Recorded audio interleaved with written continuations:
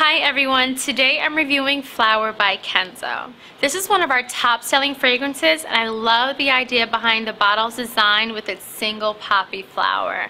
The perfume was designed in 2000 and it was designed for the urban woman who seeks nature to unwind from the city life. The notes include Bulgarian rose, violet, vanilla, almond, amber, and musk. And I think this is the perfect daytime fragrance. Alright everyone, that's it for today. Be sure to keep in touch through Facebook, follow us on Twitter, and subscribe to our YouTube channel for more reviews on your favorite products.